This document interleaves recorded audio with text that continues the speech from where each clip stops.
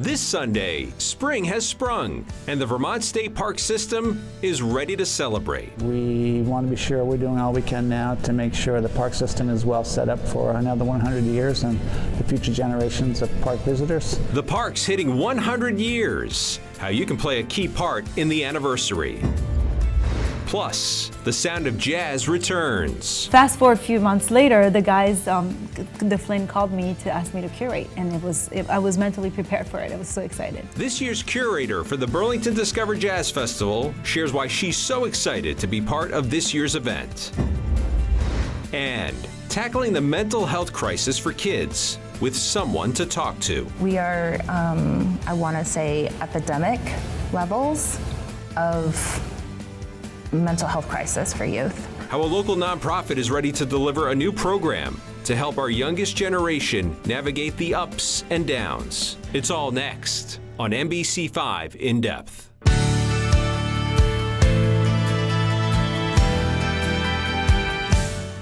Good Sunday morning. Welcome to NBC5 In Depth. I'm Brian Colleran. Welcome to the month of May, where in just a few weeks, the Vermont State Park System will open their gates for the season, celebrating their 100th anniversary. This past week, all the park managers gathered for their annual meeting at Bolton Valley for 3 days of training before they start welcoming guests. It's where we had the chance to sit down with the director of the Vermont State Parks, Nate McKean. 100th anniversary. That's Yes. a big deal. Yeah, like I said, we have folks that come from all over the country to help us manage our parks, and the new folks this year are really joining us in a pretty amazing year. 100 years of Vermont State Parks. This is our 100th season, and it's going to be a special year. I'm pretty sure it's going to be hot and sunny, and we're doing a number of different things to promote the 100th. Mainly, looking back on how we got here and the importance that Vermont State Parks play to Vermont and to Vermonters, helping reach out to state visitors to raise awareness about Vermont State Parks. But mainly, we want to be looking ahead, and we want to be sure we're doing all we can now to make sure the park system is well set up for another 100 years and the future generations of park visitors. So one of the things that we're doing, we are encouraging folks to submit their stories about what Vermont State Parks mean to them. And anytime you visit a state park, you're liable to come up with a story or a memorable event that you'll be telling. And we want to hear about those. And that'll help us inform how we plan ahead for what's important to people. And you can access the landing page for those comments on our webpage at Vermont State Parks 100th anniversary. Yeah, you call this a pivotal moment in the state park system. Why is that? Well, it's 100 years, and it's been quite a process to get here. We started out as one park in 1924, Mount Philo State Park. And looking ahead, the value of state parks and what folks get out of visiting state parks is just expanding. There are more and more demands on public lands and what folks want to do on public lands. So we really want to be sure that we're well set up, making sure the parks are accessible to everybody, not just the folks who grew up going to parks, but the folks who don't really have state parks on their radar right now. Or haven't growing up. And then our infrastructure, we have quite an extensive infrastructure that's important for managing the parks, and we want to be sure we're planning ahead and converting that infrastructure to make sure it's going to be usable for the next 50 years and also accessible, so folks are fully up to date on ADA standards, and accessibility is a big part of our future. Yeah, what are folks going to notice as they head back to the parks this summer? Because it looks like you got some construction projects. I know I drove past the sandbar just a couple weeks ago. Yeah, sandbar is transformed. That's a park that a lot of people drive by, and it's really important to Burlington, the city of Burlington, when the Burlington parks are having water quality challenges. And it's a short drive from Burlington. And we've revamped the entrance, moved the entire entrance to make it a safer, more welcoming entrance, and better parking. And we've switched out some water lines and just the circulation of the park. So that's a huge change. We had a lot of flood events from last July that we recovered from. Camp Plymouth State Park in Plymouth is one of our top day use parks. It's a gem of a park, and that did not reopen after it was flooded last year, and we'll be reopening that on Memorial Day weekend, so we're excited about that. There are a number of other smaller construction projects going on. We have a new shop facility, maintenance facility being built in Killington, at Gifford Woods State Park. So that's a huge undertaking. So yeah, there's a lot going on, and I think mostly what people can expect every year is our staff, and that's one of the reasons why we're here today at Bolton Valley, because we understand we're in the service business, and our folks are just top notch at welcoming people and keeping the parks clean and welcoming. What's the most important message to people as they plan ahead, as they look to make plans to go to the state parks this summer and into the fall? We have a spot for you, definitely. And if your favorite campsite, for example, isn't available, there are other parks and other campsites that I'm pretty sure you'll enjoy just as much, even though we all have our favorite parks and our favorite campsites. And camping, folks do like to plan ahead with camping, but depending on the weather and the events, we have a lot of events planned for the 100th anniversary. We end up getting some last-minute campers too. We have 2,200 campsites in Vermont, which is more than many other states, even though Vermont is so small. So it's quite a legacy, and we consider them outdoor hotel rooms, and we can find a spot for you. Are the parks as popular as ever, given the uptick in your numbers the last couple of years here? Yeah, that's a great question. Really, outdoor recreation in general and state parks are more popular than ever. We are experiencing much more attendance than we did, say, 10 years ago. And I think in the last 8 years, our attendance has increased about 40% with a dip during COVID.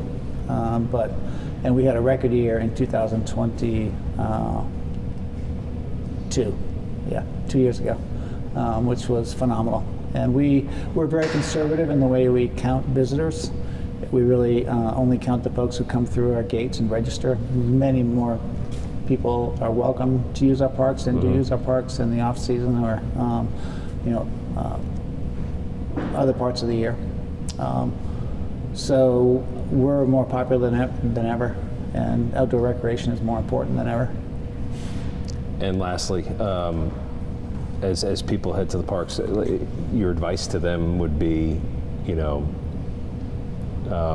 appreciate what they have, make sure when they use the park, take care of the park? Yeah, of course. We want everybody to have a great experience at the parks, and most folks come for many different reasons, but you just want to be sure you're having a great time while not impacting the other folks in the park. And just be patient and soak up the beauty of the parks, and if you need help, call us. The staff is always there to help out, but one of the really nice things about the state park experience is the communities that are built. Yeah. Many of our campers come back every year the same week, and they're like old friends with other campers in their loop or in the park, and they really get to know each other. And the park community, I think, is so special because you have people from all over the country, all over the state, different backgrounds. Some folks might have a huge RV, other folks might be in a tent, but it's the same type of, everybody's there for the same reason. Same reason, yeah. For more information on the 100th anniversary, sharing your stories, and getting a seasonal pass, you can visit the park's website. We are just a month away from one of the biggest events our region plays host to, certainly the biggest music event. The Burlington Discover Jazz Festival will take place June 5th through the 9th. And this year, the event has a new curator. French Caribbean soul funk R&B artist and producer Addie Oasis. She stopped by our studio this week to talk about her excitement in putting together this year's lineup. Addie Oasis, thanks for joining us this morning on NBC5 In Depth. Thanks so much for having me. How did this come about as far as the Burlington Discover Jazz Festival? Well, I will say, I think I probably manifested it last year before I even got the call. I toured a lot last year, and I played, I was lucky to play a lot of jazz festivals. I played Newport Jazz, Montreux, Montreal Jazz Fest, North Sea, and every day that I played, I was kind of playing with my band about imagining what our lineup would be. Right. What would be my dream lineup? Who would I have on this festival? Fast forward a few months later, the guys, the Flynn called me to ask me to curate, and I was mentally prepared for it. I was so excited. So it wasn't a tough decision when you got that phone call to be the curator? Yes, yeah. It was a quick decision? Very quick decision, and it was something I have been dreaming of doing for a long time. Now, what does it entail? Obviously, you'd like it to be representative of your type of music, empowering women, recruiting artists to come up here. Has that been difficult? It hasn't. It's been, the hardest part is how to organize it, and it's been actually great for me as an artist to step behind the curtain and see what goes, you know, how it works, like how festivals are put together. And it's just really been like just playing around with making my dream lineup come to life. What's been the biggest surprise in putting this lineup together? Has there been anything that, oh, I didn't know I had to do that, or you know, this is tougher than I thought it might be? The biggest surprise, dealing with agents. And you know what? It made me realize how amazing my agent is. I'm sure they're glad to hear that. Yeah. How would you describe the theme of this year's Jazz Festival? Because it seems like every year there is a certain theme. What's the theme going to be this year with you as the curator? I think I would say futuristic inclusiveness. You know, we're looking at the future of jazz. It's about looking forward. It's about honoring the people that are part of the music industry and under the jazz umbrella, whether it's reaching out towards, branching out in other genres, but also making sure that women are represented, making sure that women of color are represented, LGBTQ artists are represented, and also artists that are not necessarily from the United States and other languages. So really, you know, reaching out to as many people as possible. All of those themes seem to describe your music in a way, right? Yeah, diversity. I guess I am kind of a melting pot within one person, and I'm lucky enough that, you know, to be able to reach out to people that represent all of these things that are important to me. As we sit down here, you've just returned to the United States, and you've been all over. You've been to Europe, before that South America, and before that the West Coast. So how is it you're able to do all of that and this? It's got to be, and to be a new mom, it's got to be a real balancing act. You know, it's really the balance. It's about being organized, it's about being supported, you know, have a great team, and you know, I'm lucky to do what I love. So it's a job, and I like to speak on it as a reminder that artists are people that go to work and do a job, and that is how I approach it. You speak about the love of jazz. When did you realize that you had, at what age did you realize you had a love for jazz music? Oh, I mean, I grew up with music. I started singing when I was 2 years old, and I guess when I was a teenager, in my late teenage years, I started to really learn jazz standards and study jazz, and really when I realized at that time that it was present in all modern day music, it made me appreciate it even more. And what would you like the folks who are thinking about buying tickets to any of the events and marking their calendars for early June, what's the message to them as far as this year's Jazz Festival is concerned? My goal when creating this lineup was to leave people waking up the next morning reminiscing on something they've seen the night before. It's about you know, hearing music that you love, but also watching a show that leaves you dreaming. So that's what I would like to tell them. Addie, thanks for joining us this morning. Thank you. Thank you. Addie will also be playing during the festival, taking the stage on Friday, June 7th on the Burlington waterfront. May is Mental Health Awareness Month. There's a new resource being made available to hundreds of Vermont kids as they deal with their ups and their downs. We're going to tell you about that when we come back.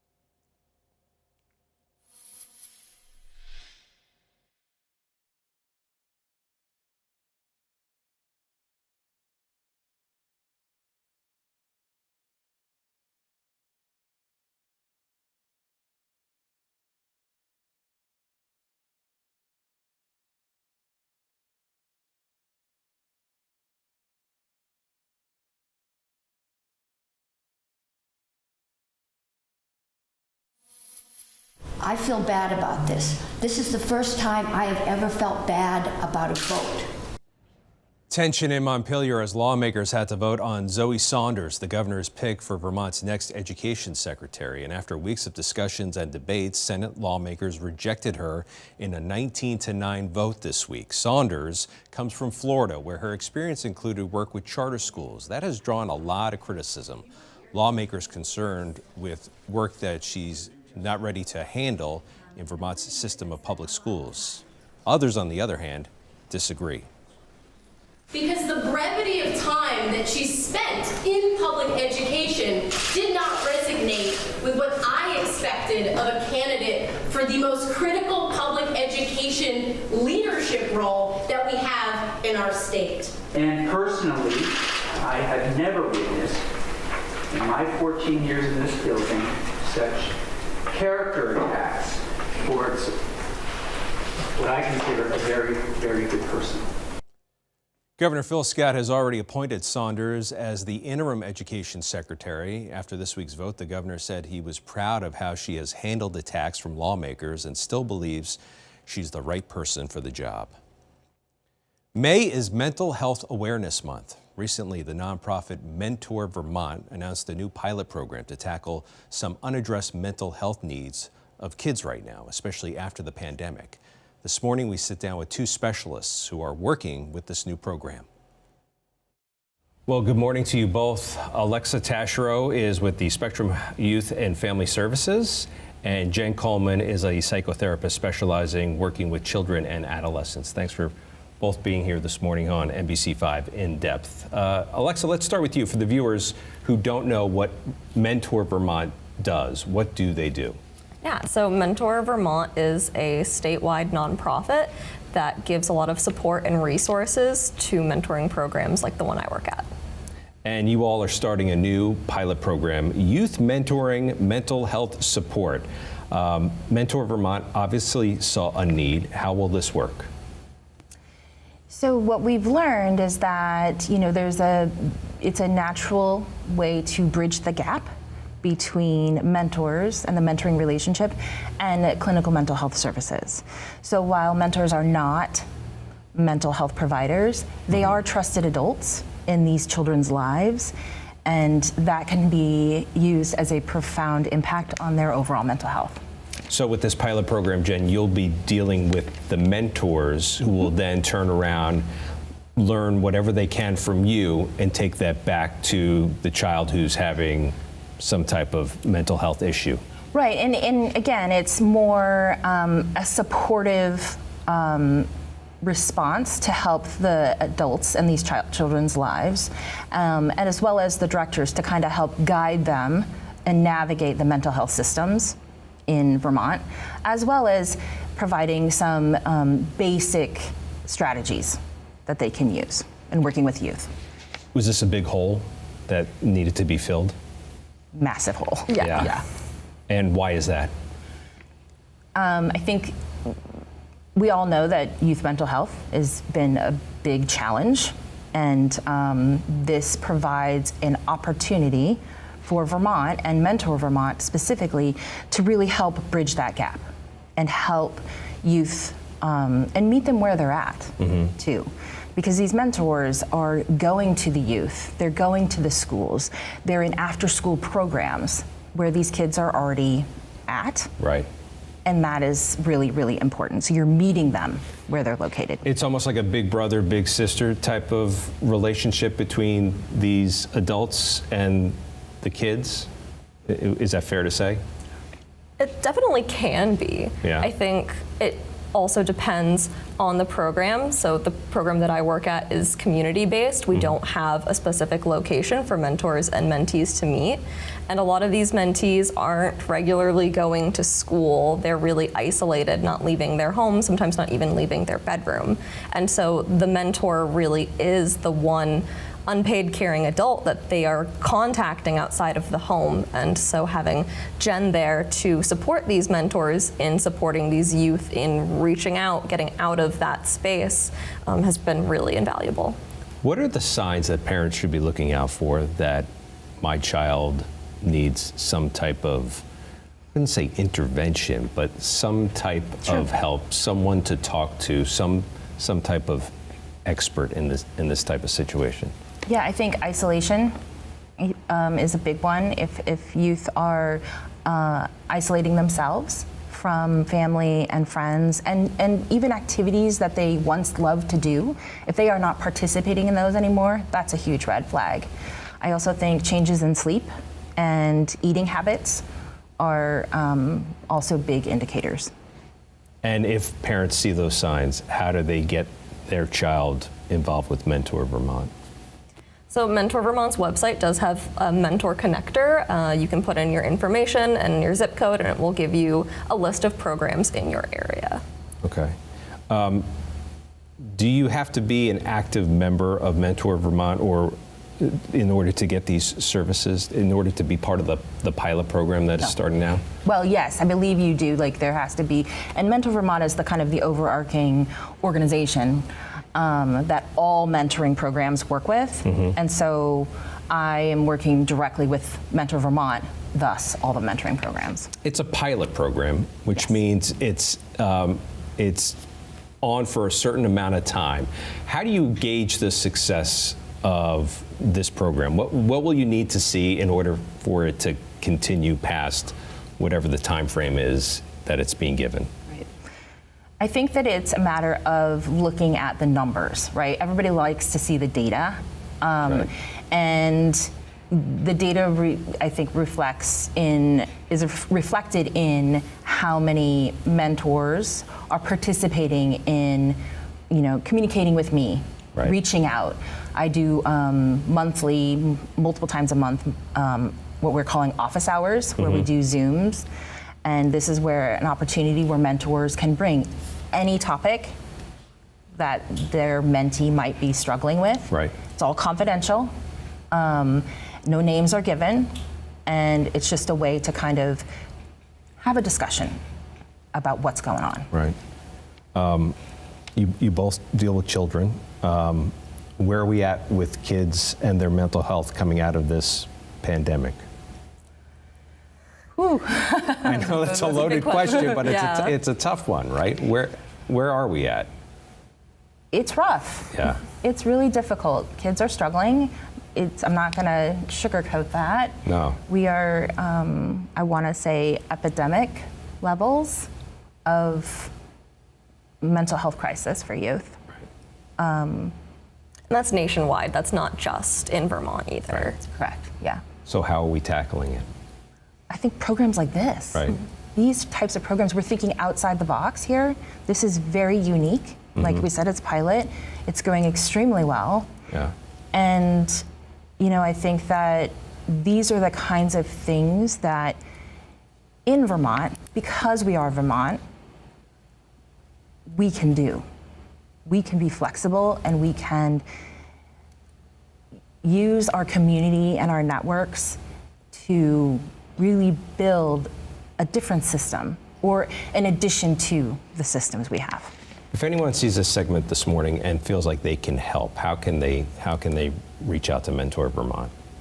Sure. So that Mentor Connector on Mentor Vermont's website, which is mentorvermont.org, is really the best way to find what is closest to their area, but also reaching out to local schools. There's a lot of school-based programs. Spectrum Mentoring, where I work, has multiple programs and multiple ways to volunteer.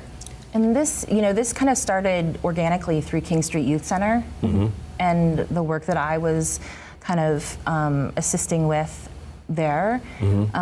And so those are some of the really important organizations in our community that are doing fantastic work with children and adolescents today. Well, thank you both for being here this morning. Thank you. Thank you very much. If you'd like to learn more about the program and the services that Mentor Vermont provides, you can check out their website at mentorvt.org. We'll be right back to share some good news about us. That's next.